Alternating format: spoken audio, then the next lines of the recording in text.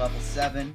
We are back with another edition of the Agents of Fandom podcast. And you know, I may sound kind of sleepy because I am. It's been a long week. We've done a lot of content, but I'm sure I'm going to perk back up as soon as we start talking about all the goodness we have coming on this episode, because we got a lot of news.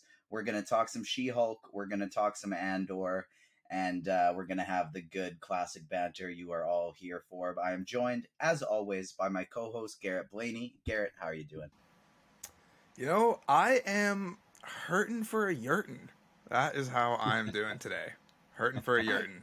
I'm hurting for a yurtin, too. We had some group therapy on the Ticket to Reality podcast earlier, and now all I'm missing is a little yurtin. I feel you. But we have a special guest as well. The yurtin's going to have to wait. We are joined by our friend from Streamr News, Rob. How you doing today? I'm doing good. Just got off work a little bit ago. I'm a little tired. It has been a very, very big week. But I'm ready to go. I'm ready to yurtin. No, not right. Not the right thing. Yeah, and you know, you're gonna ride the yurt sweat wave, and we're gonna flow through this episode together, and it's gonna be real nice for everyone. Oh yeah. And so the first bit of news we're going to flow through quickly, but before we get to that, if you're watching this in video form, make sure you hit the like button, subscribe on YouTube, give us a 5-star rating and review on Spotify, Apple, wherever you get your podcasts. Make sure you are subscribed. And check out agentsofandom.com. We have some real great pieces right now. We have a bunch of interviews from my time at the Edmonton Expo. We have some reviews of House of the Dragon, Hocus Pocus 2, and a lot of really great things up there. So make sure you head there as well and click the Agents of Fandom store and grab yourself a shirt while you are at it. We also have a cool cosplay video review up on YouTube. Exactly. Head over to YouTube for our Hocus Pocus 2 review in full cosplay by our friend and new agent, Jamie Smile Cosplay. So make sure you check that out as well. But we got so much news to talk about. We don't have time to spend too much on the plugs and things like that. We got to dive right into it. So the first bit, I'm going to kind of rifle through a little bit. Kevin Feige had an interview. Elizabeth Olsen had an interview. They both talked about wanting the Scarlet Witch back in business as soon as possible. That's great. We love Lizzie. We love Wanda. We want to see it happen. Wakanda Forever had a feature in Empire magazine, a lot of first look photos. Everyone looks incredible, especially Namor. He looks so damn cool. I'm very excited for this movie. If you got a chance to watch that trailer on the big screen, it's absolutely incredible. I definitely recommend that because it is something special, and we're looking forward to that movie. Apparently, we can expect a Quantumania trailer at the beginning of fall, so that should be coming within the next few weeks. What else do we got here? We got Harrison Ford apparently was looked at for the role, and Marvel was interested in him for the role of Thunderbolt Ross, having him be recasted in that spot. I've heard from a few people that he already said no, and that's not a thing that's going to happen, but this is all rumors at this point, so we never really know. I wouldn't really want that anyways, to be honest with you. I feel like there's other ways to go about this. Yeah, I'm with you too. I feel like that would be a lot of weird, but we got two big ones, and so we're going to touch on our last small-ish one, which would be huge on any other week, but on this week it's kind of small, and that is Blade losing their director. Apparently the script is going to be completely rewritten, and the person who wrote the script and is going to be leading the charge, the person who's going to be leading the charge on the rewrites is the same writer as X-Men 97. So we got a lot of interesting Marvel stuff, and Garrett, I'll throw it to you first if there's any specific one you want to touch on, maybe looking at that Blade one in particular. Yeah, just real quick about the WandaVision stuff that, like Thanos, was inevitable, and then moving on to the Bassam Tariq Blade situation. Yeah, that's tough to hear, you know. That came with kind of a lot of news that not only was the script supposedly not that great and not a lot of people are happy with it. Supposedly Mahershala Ali and Bassam Tariq had some differences and unfollowed each other on Instagram and stuff like that. But I think one of the most important pieces out of that was that Kevin Feige is spread a little bit too thin, and I think that's understandable with how much shit that has been released or announced this year. I mean, I think it makes sense. And then you have such a strict timeline that you've set up for yourself, that now when something like this happens and it sets you back, like, so far we already saw, you know, kind of that happen with WandaVision, how it was supposed to be it wasn't supposed to be the first series that was released, and then it ended up being the first series that was released, which ended up changing America Chavez being in No Way Home to being in Multiverse of Madness. So there's a lot of stuff that comes with a delay like this, and it's tough to see, tough to see, not what you want to see. But obviously I have faith in Marvel to bring it back. But weirdly enough, like, I don't have a lot of concern, because I kind of feel like if they're making changes, it's going to be working out for the best. We lost Rob in video form. Rob, are you still with us for audio? Yeah, I'm still with you. I can see my cam and the lights on, so. Perfect. It might be something that we just can't see you, and it'll be something Ruben can pop up back when this gets in video form, so we won't worry about it. But what do you think about all this news that has dropped? Is there any that particularly caught your eye before we dive into the two extra big ones in particular? Yeah, definitely the Blade news. That really, really shocked me, because it kind of just came out of nowhere, because it seemed like we were finally getting to that point where it's like, all right, we're getting the ball rolling here, and then it's just another delay on top of it. It's really sad to hear about maybe some of the stuff that was going on with the script and such. Props to Bo DeMeo. He's been on a tangent lately. Like, he did Moon Knight, doing X-Men 97. Now it's seeming like he's going to be rewriting the entire Blade script, which is going to be a very big movie for many people. The delays will happen. They're always inevitable, especially with a big company like Marvel Studios. And when it comes to the timeline and stuff, and having to switch things up in the script because of the timeline, I personally wouldn't expect too much of changes being made for timeline purposes, because other than the supernatural side of the MCU, I see Blade really setting up and diving into. I can't see many like multiverse saga wide things they would need to really change upon. But yeah, that one really, really shocked me. Yeah, it kind of came out of left field a little bit. Mm-hmm. Yeah, and then I guess, to TJ, do you have anything you want to say about it before? Because the last thing I want to say about it is going to lead into the other news. It's not necessarily my belief. It is just kind of me stirring the pot a little bit. But that news was released at nighttime on the same night that we got the Deadpool 3 Hugh Jackman returning as Wolverine news. So that came out. Ryan Reynolds dropped that on Twitter in the morning. We all freaked out, or it was kind of in the afternoon, maybe. Everyone freaked out. Twitter broke. Later that night, we got the Blade news, and then the next morning, they released another video with more Hugh Jackman kind of further explaining stuff, and it sandwiched that Blade news, which kind of softened the blow for us.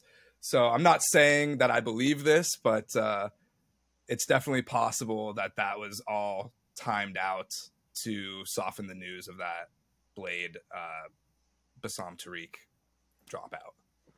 Or it could have been because when I chatted with David Hayter at the Edmonton Expo, who of course is the writer of 2000's X-Men film, he said as soon as the day was over, he was going to be emailing Kevin Feige, because they had an interview together, a meeting at the beginning of the pandemic to talk about the future, and he was going to follow up on that.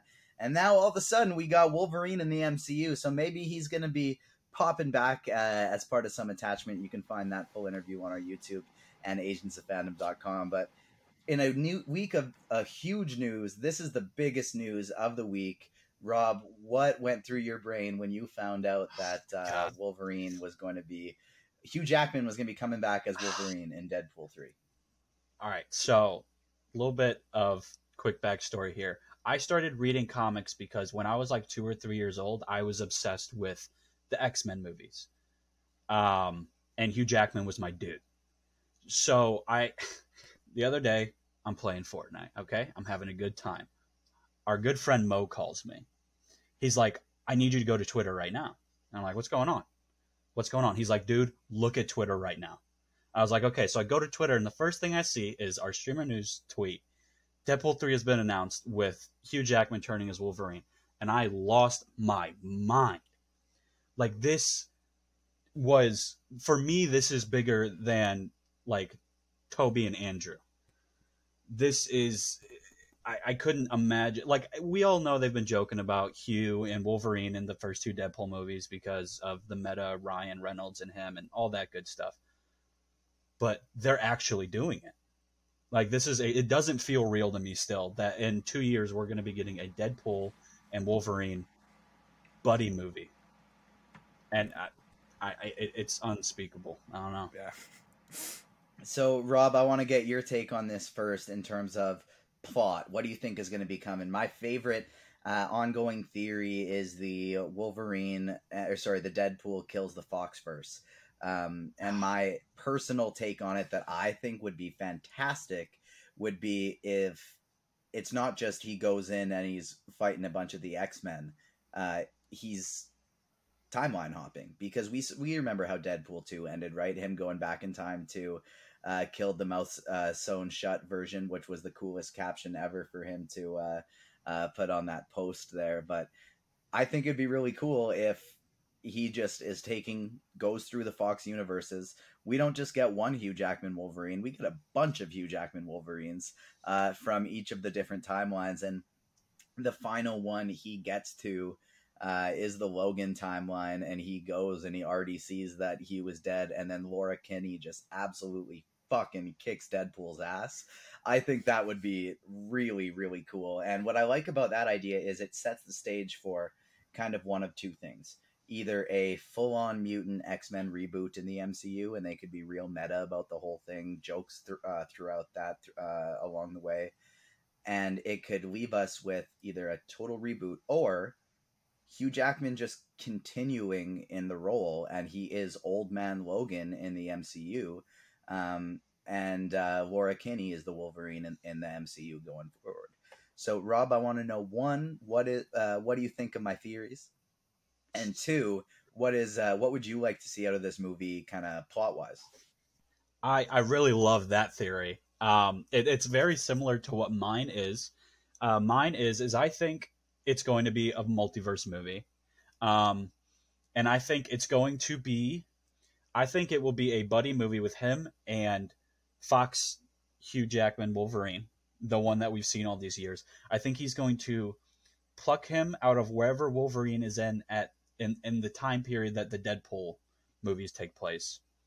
He's going to pluck him out, and they're going to go on like. Can I interject quick with? Yeah, I dropped this on the Lights Thunder Action podcast with Thomas Carter Rochester and John Ross Bradford from the Direct. And my theory, kind of with where I think a perfect place to pluck him from would be, is right after Days of Future Past. Right, yes, when that's exactly where I was happy. Thinking. Yeah, he's happy. Everything's reset. He thinks it's all good, and then Deadpool pulls him right out of there and ruins his life. Mm-hmm. Yeah, because we don't know. We don't know in that timeline what Logan was up to between the reset in Days of Future Past and Logan, which would have been the next time that we see him. I believe we haven't seen anything in that time period. That one, I think, even is considered an alternate timeline as well. And so I think Logan is kind of a standalone, which is why I never really bought the few people who are saying, like, oh, it ended so perfectly, don't bring him back just for this. Like, this is going to ruin that legacy. Like, it doesn't ruin anything. That movie still happened. It's still one of the best superhero movies ever made. I kind of don't include it as part of the X-Men saga because I think of it um, because I think of it so separately. Yeah. Yeah, I feel like he's going to pluck them out.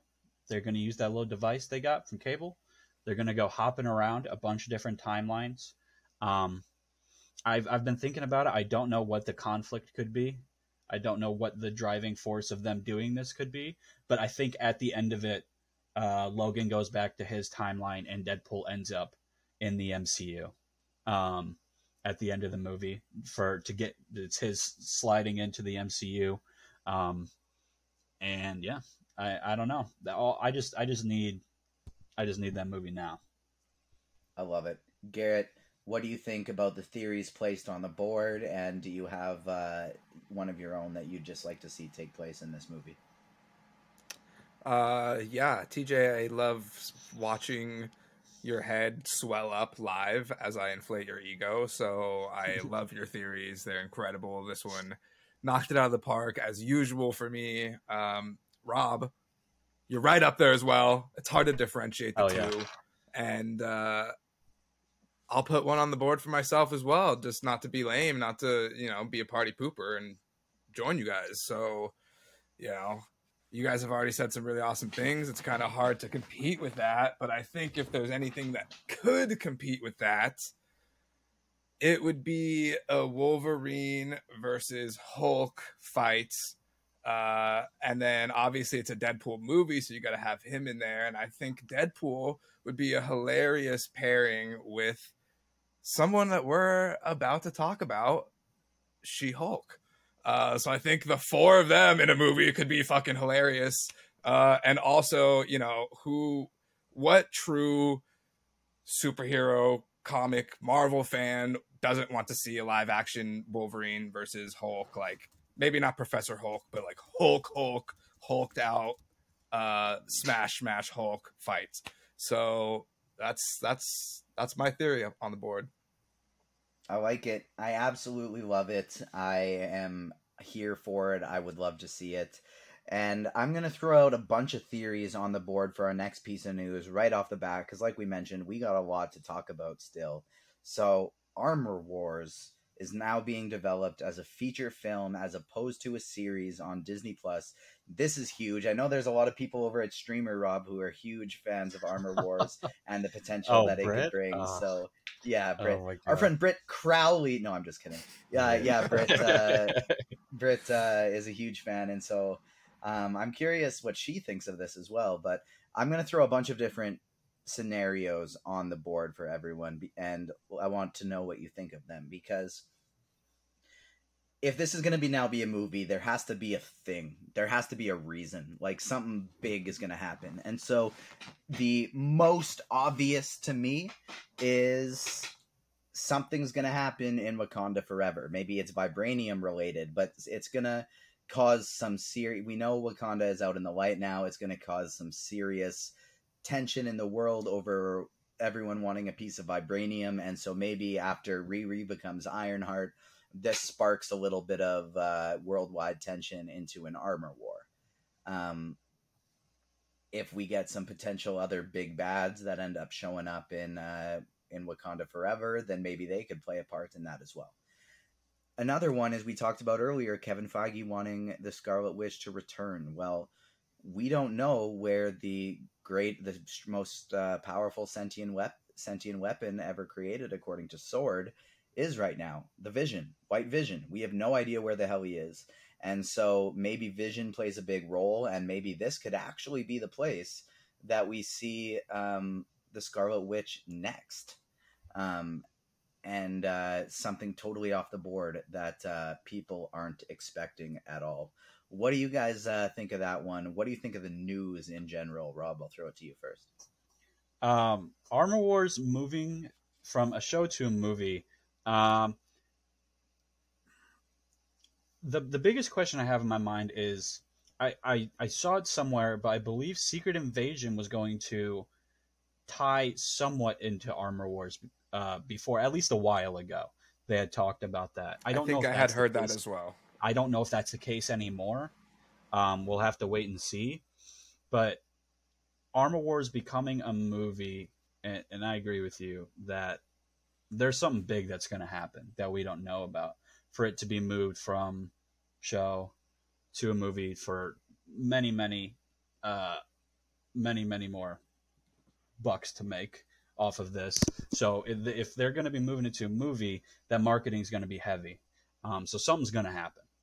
They're going to have to be teasing something. And I got two more theories that I want to throw your way, Garrett, before I get your take on this news. And I have a kind of already lost one of them, so I'll focus on the one first because this one's my favorite. And that's, I remember the first one. Happy still needs a really good lawyer. We haven't seen him show up in She-Hulk. Maybe that'll be why we see Matt, is he'll be with Happy. Who knows? But Happy's still going to need a really good lawyer at some point. So maybe we get Matt Murdock in Armor Wars. Maybe we get Jennifer Walters in Armor Wars. Two big players that could spice up marketing and get people into the theaters. And my favorite theory, the most far-fetched of theories, we don't know when our pal Spidey's coming back into the MCU yet. Now, there's a character from comics, from cartoons, that has donned the mantle from the Iron Man 3 movie of Iron Patriot, and that's Norman Osborn. What if we get a new Norman Osborn into the MCU wearing the Iron Patriot uniform, suit, whatever you want to call it, and Spider-Man has to come in because he's the only one that knows, hey, we shouldn't trust this Norman Osborn character, I know for multiversal reasons, so he swings in and helps at some point. And we have Norman Osborn being introduced to the MCU, a little Spidey cameo, headlined with a Don Cheadle's War Machine and Riri Williams as the leads. What do you think, Garrett? There's an added extra layer of like fucked upness to that too, in that in the MCU, like Tony Iron Man is his like mentor person. So and to, like, no one will remember that. Yeah. To flip that back is something. There's something pretty beautiful about that. I like that a lot.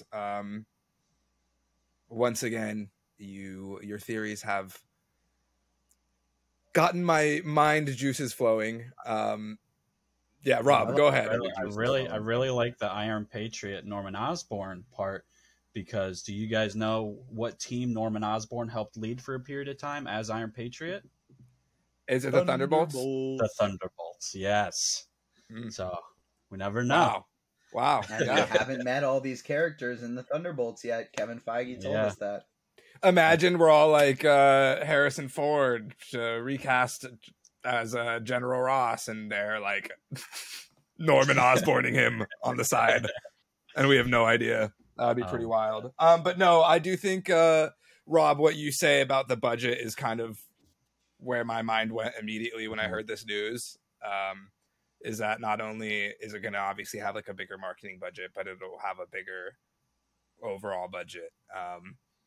So yeah, something wild is going to happen. I love Don Cheadle, so I'm excited to see, probably 6 episodes would be more runtime, so I'd get more Don Cheadle, but I think a 2-hour Armor Wars movie will be enough. I think that'll do it. Because I think a 6-episode series like they've been doing, I don't think enough people will be invested in that. Obviously we would, but the casual viewer, Another piece of news that you just reminded me of, Garrett, that I forgot to put on the rundown was we did get the runtime for Black Panther Wakanda Forever, and it's looking at over 2 hours and 40 minutes. We are back to the long Marvel movies.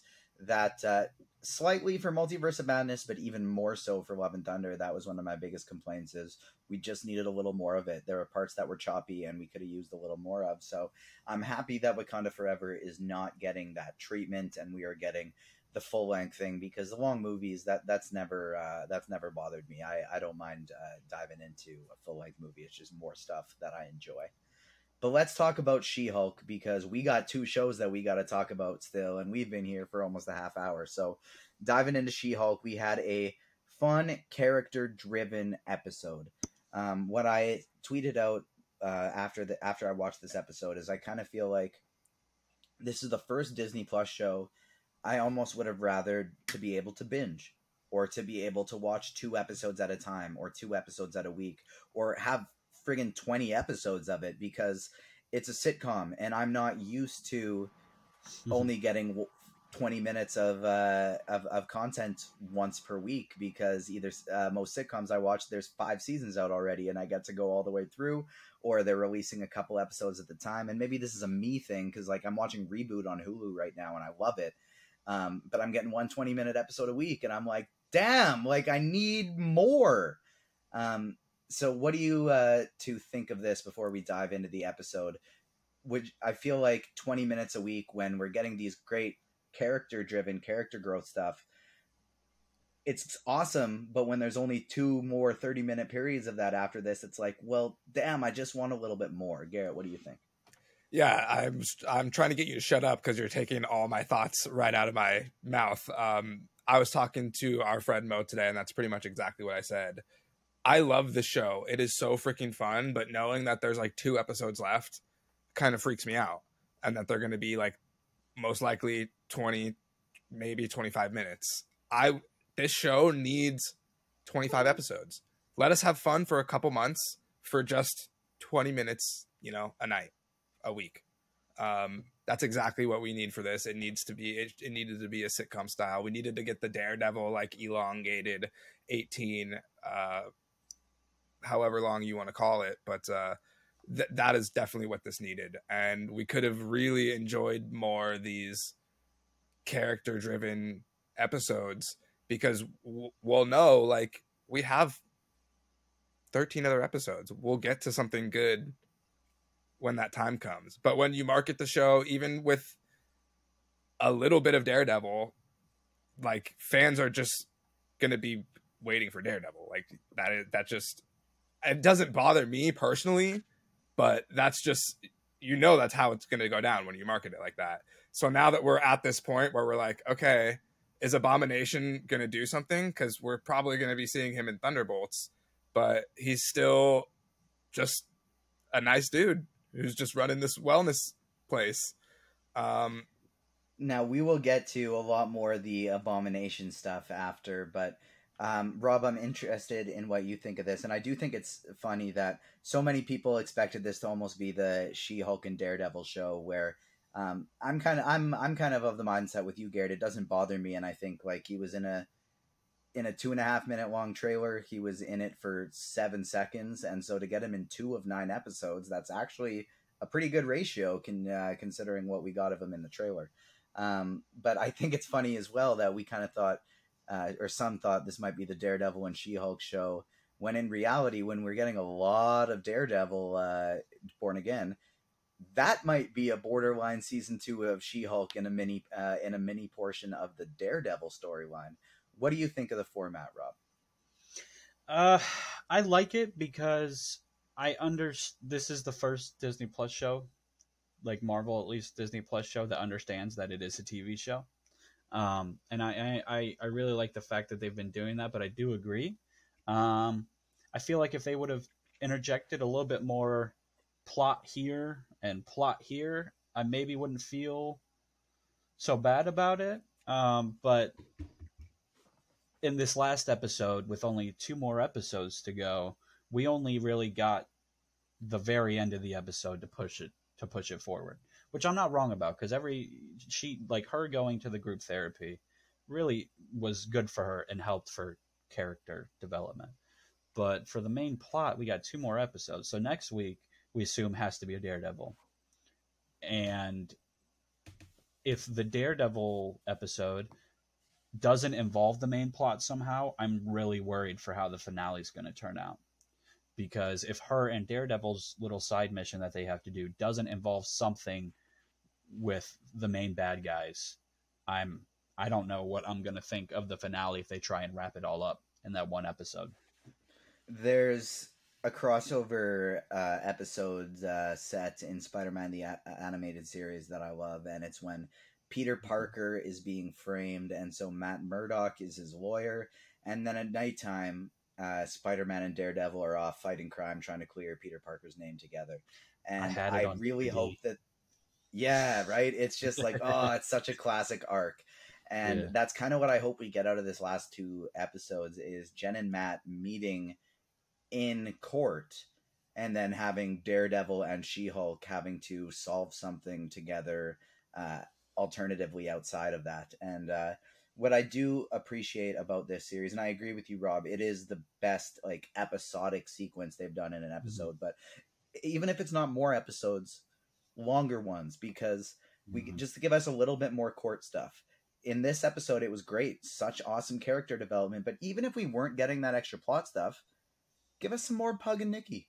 Why do we have to go so long without seeing Pug and Nikki? We love Pug and Nikki. They're great additions to the show. What's Titania up to after getting her ass kicked? Like, just snippets to make it a little longer, give us a little bit more.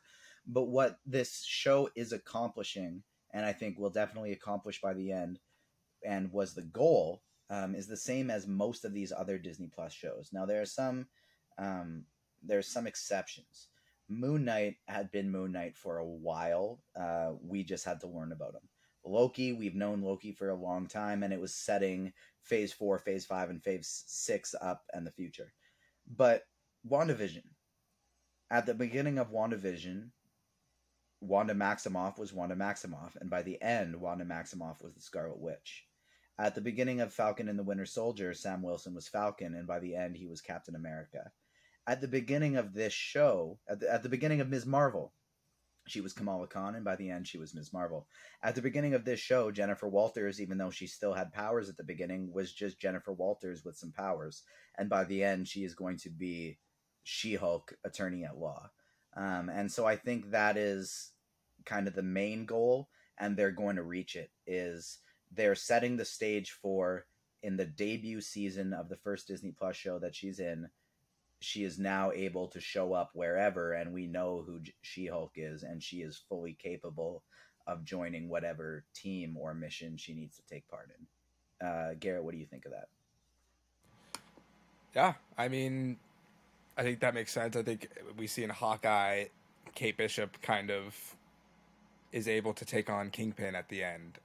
So we have this theme of, becoming that hero version of yourself in the end. And I do think that we're going to see that.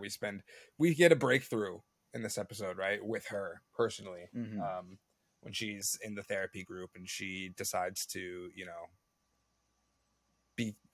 love Jen and hang out with Jen and let these other people have the chance to love Jen as well. And so that opens the door for her to love She-Hulk and for her to, flow seamlessly between both sides of herself.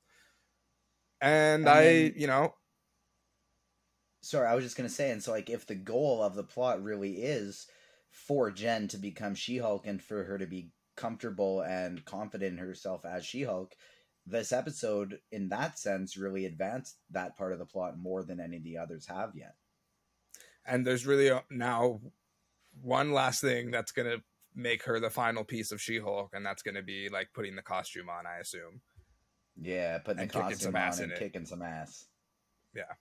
Exactly. And hopefully we get there finally, because there's been, we got a little bit of her, throwing Manbull away from her car and tossing the wrecker guy into the nicely stacked chairs that Manbull had stacked. And that's fun. We love that. We get a little bit of, her fighting Titania at the wedding, but we want to see a little bit more. We're ready for it, right? We're ready for it. We're absolutely ready for it. And something we got a taste of last episode was Too Good to Be True Josh. And Josh, of course, is actually Hulk King, and we're all team fuck Josh. And him and Intelligentsia, they've been up to no good. I'm interested, Rob, to know, before we kind of circle back to the Emil Blonsky support group, Obama Stay, I want to know if you had some ill will, some worries about Josh after last episode. Yeah. So when we first met Josh, the first conversation, I was in a group watch with Mo, and I texted him as soon as they started talking. I don't trust this guy. I do not trust this guy whatsoever. Saw it coming a mile away. Broke my heart to see it anyway when they finally revealed it. But they, like, my jaw kind of dropped because of the way that he's going to get at her with taking that picture and everything, like I was like, oh my god, like they're doing that in like a Marvel show, like that's really not okay. And I'm like, I'm really, really upset and sad about this, and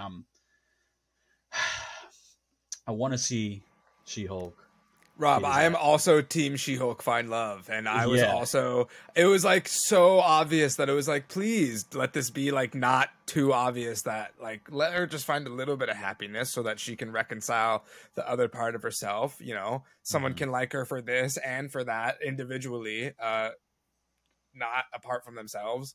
And damn it, Josh, you had to. First of all, if I woke up and I'm her and he's just like not there, yeah. She didn't question that. I was the so fuck, confused. dude? Yeah, the fuck? Like, dog, did you lock my door? What if someone, like, we're in LA? What if someone comes and just, like, opens my apartment door and just, well, obviously I can defend myself because I'm She-Hulk, but still, that's not the point, the principle. The principle, exactly. That's what I was just gonna say too. I mean, the one thing I will say that's a positive is, you know, who could appreciate Jen for who she is as the She-Hulk and as Jennifer Walters would be Matt Murdock. And so Yes. maybe this sets the stage for a little fling between the two of them. But we knew Josh might be a little bit too good to be true. We talked about this last week. We hoped it wouldn't be the case, but we thought it would be. Something else that I'm wondering if might be too good to be true is Emil Blonsky as the Abomination. So two scenarios, because I think it could also maybe be a red herring. Now, with the Wrecker being part of this crew, yes, maybe he has turned over a new leaf and he's just Yeah, a I good wasn't dude buying now. it. Quick touch. Man Bull, obviously cool. El Aguila, that's another random mutant Mhm. that they've Yeah. thrown into the MCU now. And then Saracen, the guy who Saracen. thinks he's a vampire, has appeared in 3 Blade comics throughout canon. So maybe a little Supposedly the Blade first reference vampire, there. I think, right? I'm not That's sure. what So maybe his dad, like maybe that's That's who what his I dad heard. was. Maybe the Yeah. first I vampire. don't know. And Saracen that's was kind my of what they were favorite, getting though. at. And so yeah, he was a lot of fun, and they had all the little blood teases Yeah. with Record there as well, and that's another red flag with Emil. I think is electric fence. Then we also see a bioelectric sword from El Aguila, so maybe he was just trying to slice that little anklet off for him, and that's why it malfunctioned. So that's a couple red flags I think for Emil, but I'm going to throw 2 scenarios at both of you, and that's one, whether it's the leader or Val or just intelligentsia people or Kingpin, whoever is in charge of this search for Jen's blood. Emil's part of it. He is doing some really, really strong acting right now. That's why he's got Wrecker there. They were holding Jen, trying to learn more about her, trying to stall while they can get all this work done with her blood. And no, don't text Josh. Delete Josh's number so that you can't track him. That was the And red stuff flag like for that. me. And so for me, that's is Emil part of this? He's part of this crew. Scenario number 2 is maybe that's a red herring. Maybe Emil isn't too good to be true, and he is just getting duped a little bit. And Wrecker is just realized, oh, the Abomination is out. He's a bit of a Hulk. Maybe I'll go over there and see if I can learn any secrets about Jen Walters. And he's Well, it's still public knowledge that she was his lawyer. exactly. And so he's just going to do some recon. Then bang, she shows up. He's part of the whole intelligentsia gang, and so he was just doing some good acting while he was there. I think those are 2 possibilities, and maybe Emil just had nothing to do with it, and that's trying to throw us off. And but the Wrecker thing was he wasn't actually fully rehabbed. We'll say, Garrett. What do you think? I think if there's one thing that this show has consistently hammered home, at least one time, if not multiple times in every episode, is that the guys in the show, besides Bruce, has been like, and her dad, every other guy, and Wong, but every other guy has been not to be trusted and been proven to be, have some other kind of agenda or something. So that doesn't bode well for the gang, and not that type of gang. Nice pull. And so, you know, the way they've kind of victimized Emil through this light makes me want to think that maybe he won't be part of that, and like he's somebody that has worked to be rehabilitated, and if you work on yourself you can turn into not being an asshole. And so I think I'd kind of enjoy it if they wanted to go about that. But Rob, what do you think? What's your thoughts on this? I want to lean towards he's actually just cool now. I would like to lean towards that, but we also know from the trailer that we do see him hulked out at least one more time as Abomination, which means he takes the inhibitor off again, which is very suspicious. So I don't know. I really don't know which way I would lean. I would like to see him be good, but at the end of the day, he is still... The last time that we'd seen him before this, he was kind of whacked out and crazy with the serum inside of him that they gave him, which didn't help his mental stability. So I don't know. I really don't know.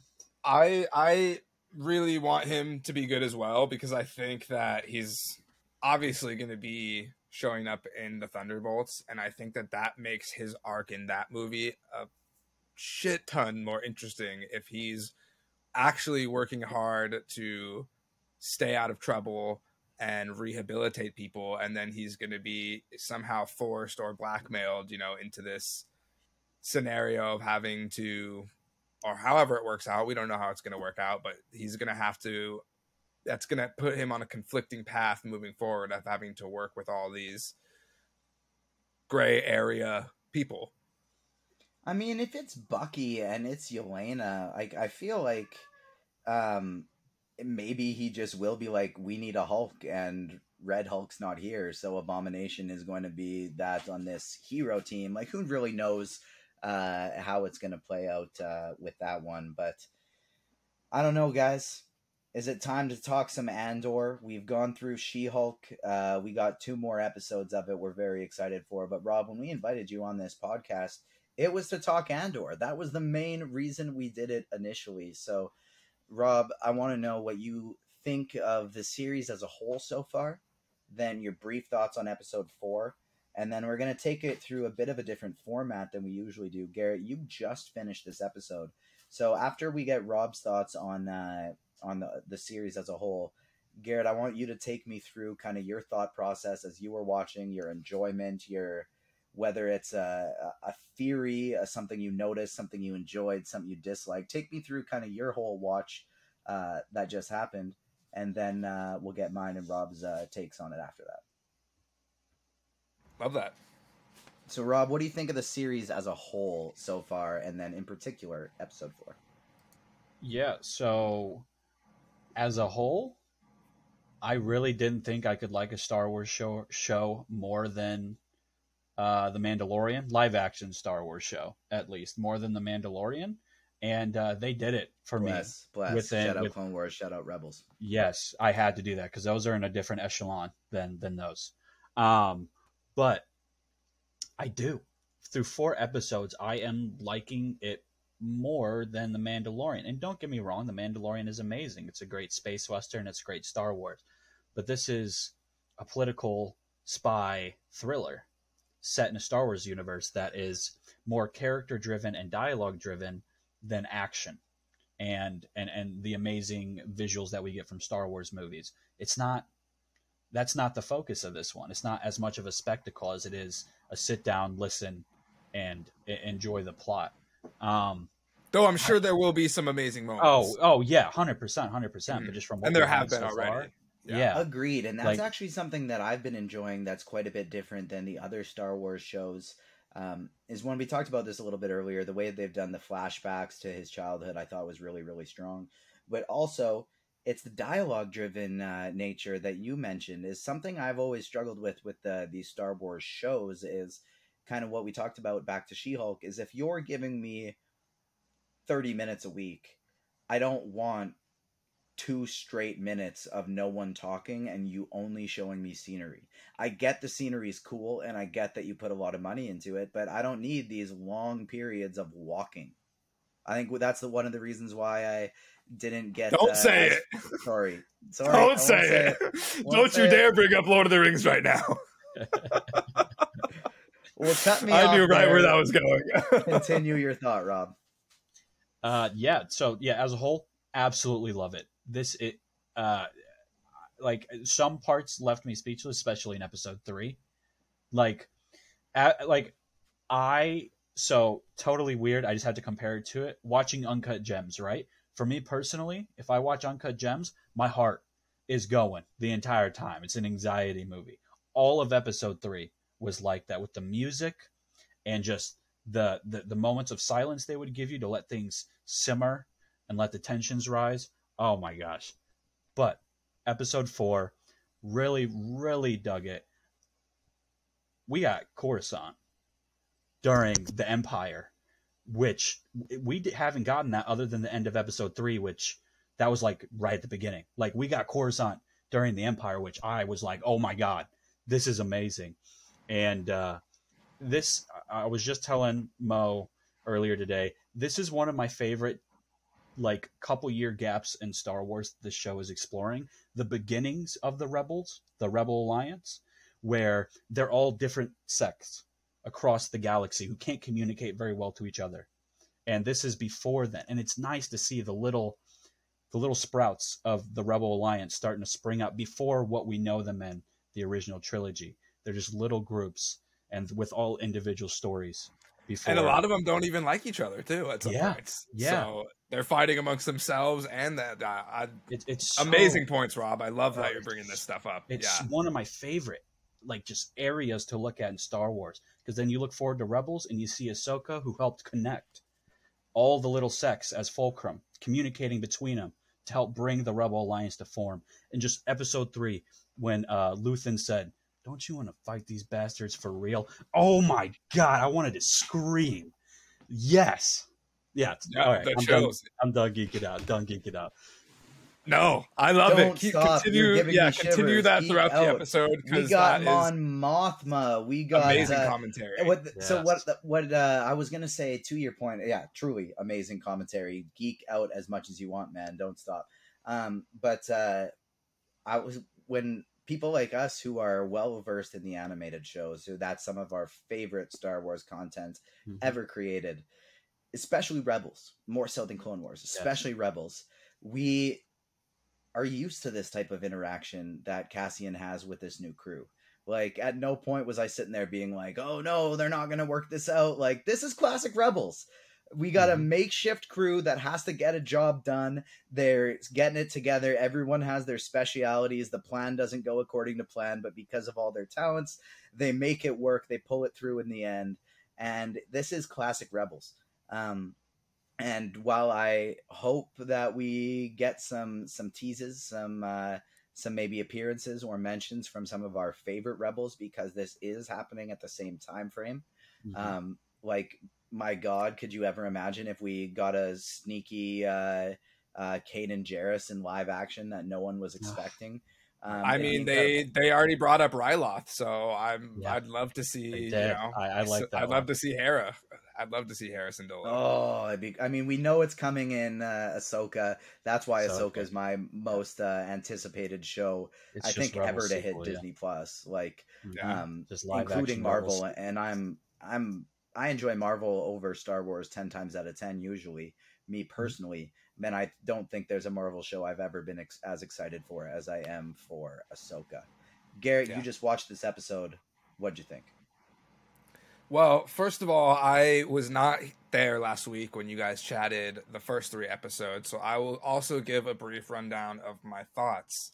Because going into this, I was not, up until the first trailers came out, I was not really that jazzed about this show. Like you, TJ, Rebels is my favorite Star Wars content out of all of the content. But Rogue One is very high on my list of live action. I know it's kind of one of those where you love it or you hate it. I love it. However, Cassian Andor was wrong. Yeah, agreed. Cassian Andor was my least favorite part of that movie.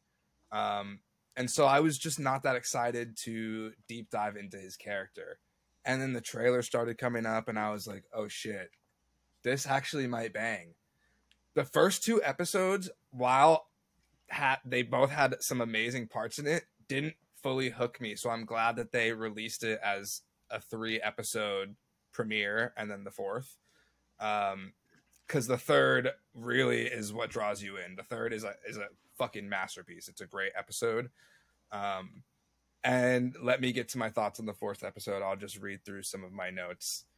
The spacecraft. I'm with you on the 3rd episode. I honestly think that like that was one of the best episodes of Star Wars TV that we've seen that doesn't rely on something big Star Wars-y happening. You know what I mean? Like the scene where him and Andor and Luthen are stuck in that like warehouse and they're getting sieged and there's all those like things hung on chains and they shoot them and they all come out. Like that was the most fucking practical scene I've ever seen in Star Wars. I was telling my girlfriend, like, if I was watching like CSI and they were like in a shootout in a warehouse and like some of that shit happened, like I would totally buy it.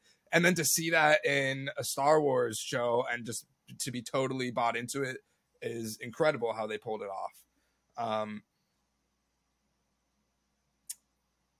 Episode 4 yes, episode 4 notes. But before that, Stellan Skarsgård is absolutely carrying the series for me. Like gosh. He is enthralling in every scene that he's in. His fake smile, practicing before to Coruscant, when he puts the way he swaps his dialogues, he's absolutely crushing it. When he puts the wig on, does his little dance, and then all of a sudden he just like walks out and he's like, all right, into character. It's incredible. When he's in the shop with Mon Mothma and they're having their like coded dialogue, and then, you know, he's like, oh, my assistant will keep the driver happy. And then they go into the back room and then it immediately like intensifies. And then they smoothly walk back out and then the conversation gets coded again. It's fucking brilliant. And then another part of that scene, she pulls up in the sickest spacecraft I've ever seen in my life. So the set design and like the costume, the fits are fucking unreal. I beg you guys to go back and pay attention to the fits in the 3rd and 4th episodes and even the first 2 episodes. Like this show is doing an incredible job. That's this style. I want it to become the style in like 20 years on Earth because it's so cool. Mon Mothma's like jacket and the chain and Luthen's like robe and the purple. It's everything. And Vel, they're like mountain, like alpaca looking shit. Everything is just perfect. I love it so much. The stuff you said about Andor and the group and how, you know, a lot of people could like, how is this going to play out? Classic Rebels, exactly Rebels. And I love how that one dude is like, they're all worried about it. And I think his name's like Namiki or something. And he's like, he essentially says like, I actually am feeling his vibes. Like he's got the right vibes. He's going to fit in. I loved that scene. And I think that this is Rebels was before the forefront into taking a look at like the daily life of someone in the Star Wars universe and also the political side of things, learning stuff through the ISB and with what's his name, the guy that turns around. He's a bad guy and then he's a good guy. Oh my god! I know you're talking about. Yeah. Seeing stuff through like his storylines, that's some of the best Star Wars to me. And this doing it in live action is one-upping that. Second Fulcrum. Yeah. I know who you're talking about, but he's an ISB officer, and he becomes good in the end. Those story, like that's what we're doing with Deidre.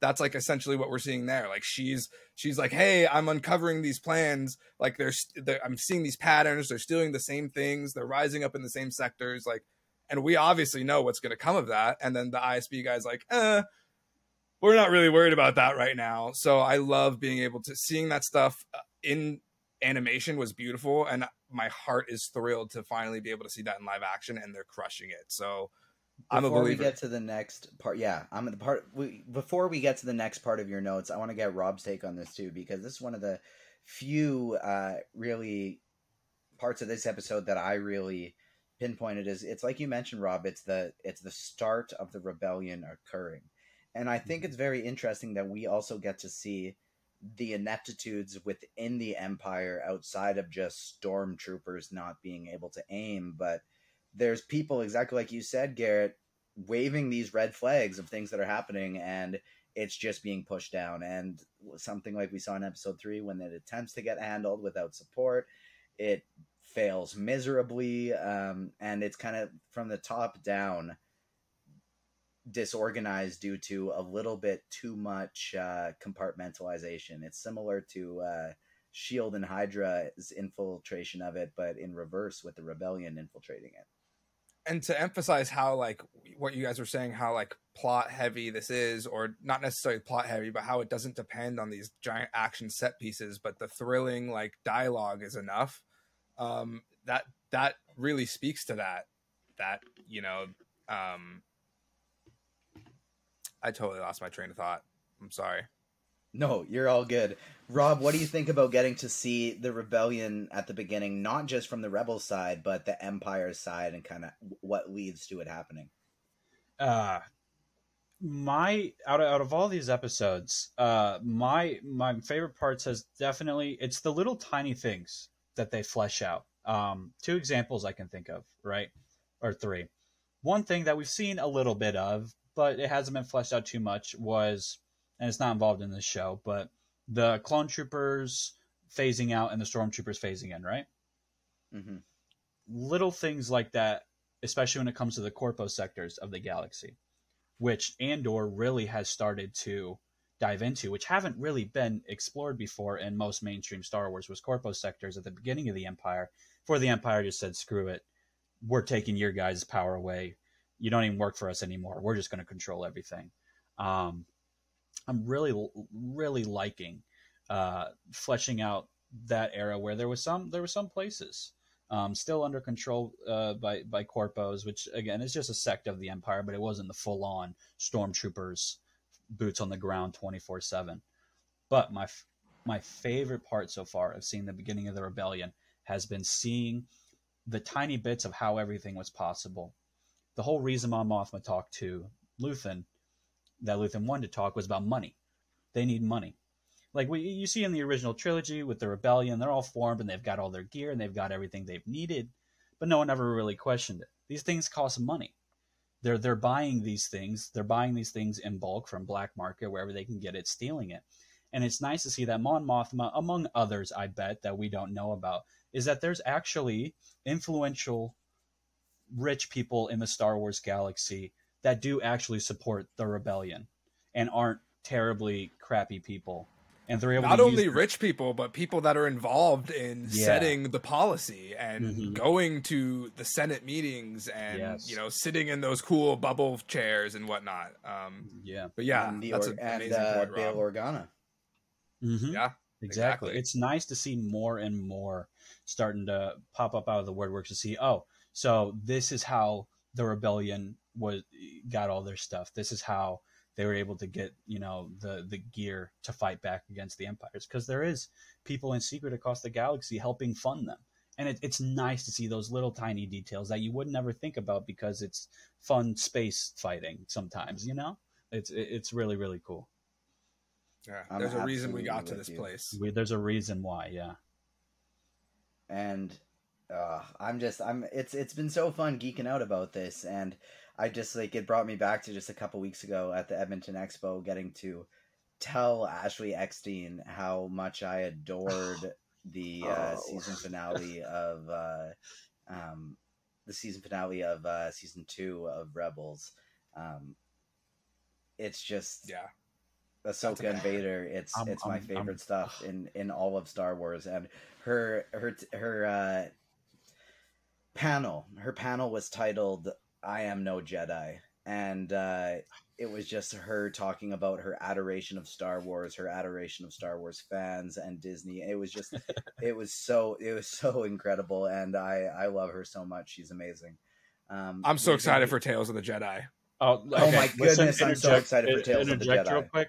I've tweeted about it before. I wear it on my chest. I am the biggest Ahsoka fan in the world and have been since I was 7 years old and saw the Clone Wars movie in theaters. She's the best character in Star Wars. Everybody can fight me. Okay? Everybody can fight me. She is, without a doubt. She is the best character in Star Wars. Easily the best character in Star Wars. And we're living in the golden era of Ahsoka content. And I'm so happy. Ahsoka embodies what Luke was supposed to embody.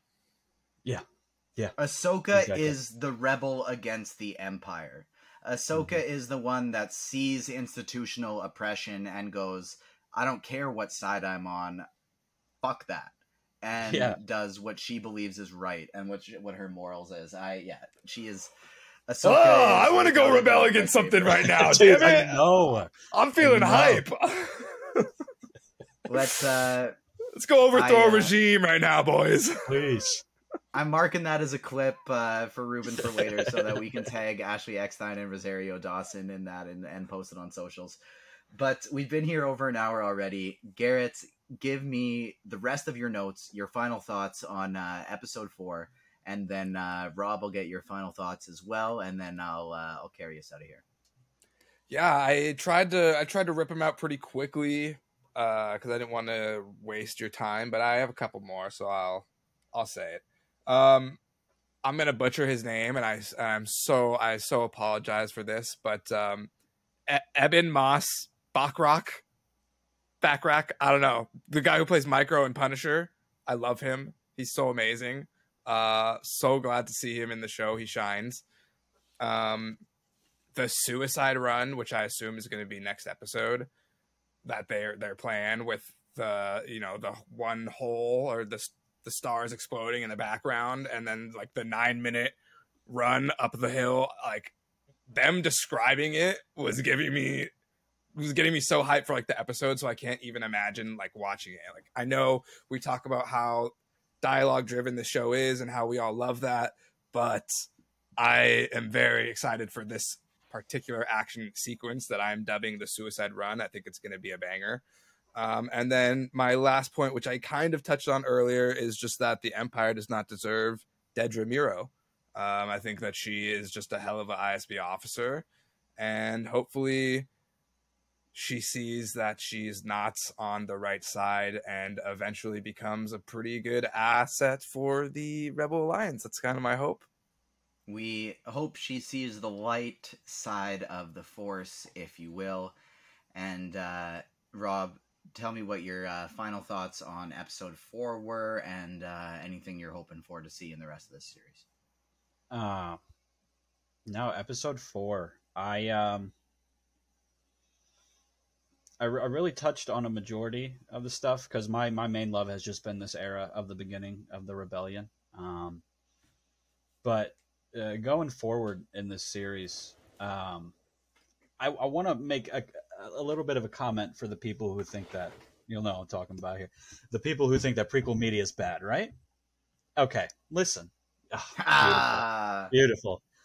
Prequel media, if done correctly, like Andor is, can be amazing.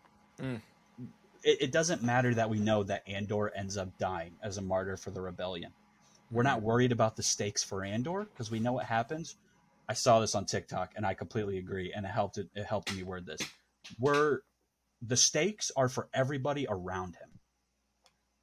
We don't know who makes it out of this show, and it's gonna suck because not everybody's going to make it out. And that's what I really love about this show is just it brings in all these new characters that we're going to fall in love with. And I think in my mind, a lot, I think a lot of them will be struck down.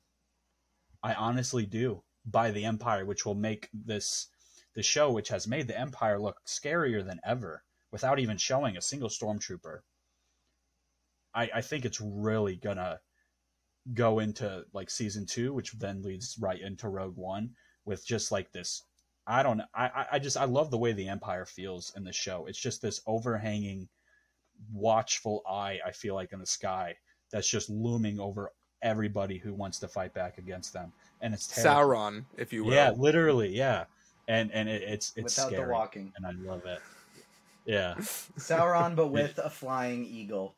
And the other thing I really enjoyed, and this is something that you mentioned, Garrett, was with the suicide run, is how kind of opposed to it like Cassian is at the start, right? Like he's like, this is a crazy idea, this is a stupid plan, you guys can't be doing this. And then by Rogue One, when he's doing all kinds of suicide runs, we just kind of see him as a vet. So I do like that we're kind of seeing what leads into that. Whew. This has been a lot to talk about, and we're going to only have more next week. Garrett's got one more point, and then Rob, I want you to tell me when where the people can find you on socials. Yeah, one last point is that we were talking about how we wished She-Hulk could be, 20 episodes of 20-minute episodes, so we could just have more fun for a longer time. Andor at 12 episodes, at 4 episodes in, it already feels like we're at a pretty breakneck pace. And it feels like, if this were a 6-episode show and we're halfway through it, we're already way farther than we would be in a Marvel show, it feels like. So the fact that we have 8 more episodes, pretty exciting. I love that, and I'm excited to be talking about it for a lot more weeks. I'm with you. Rob, where can the people find you on socials, and do you have any articles, reviews, things like that out that the people should check out? Yeah, you can find me. My personal Twitter is at RobSourwineX. You can find my site Streamr at Streamr News on Twitter or at thestreamer.com. If you want to check out any of my articles, I highly recommend you go back and check out my interview with X-Men the Animated Series composer Ron Wasserman. He made the da-da-da-da-da-da that everybody loves. So go check that out. It was a great, great interview. Maybe talked a little bit about if he's coming back for X-Men 97. I don't know. You have to go read it. You'll have to go read it. Other than that, yeah.